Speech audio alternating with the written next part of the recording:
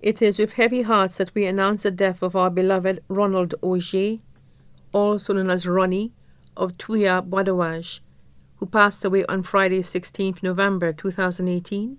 He was 56 years old. He was the founder of Augier's Customs Services.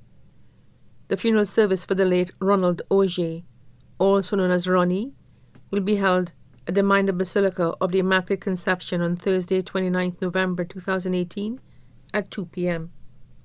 The body will then be laid to rest at the Choc Cemetery. The body now lies at Lazarus Funeral Home, Vidbouteille. May he rest in peace.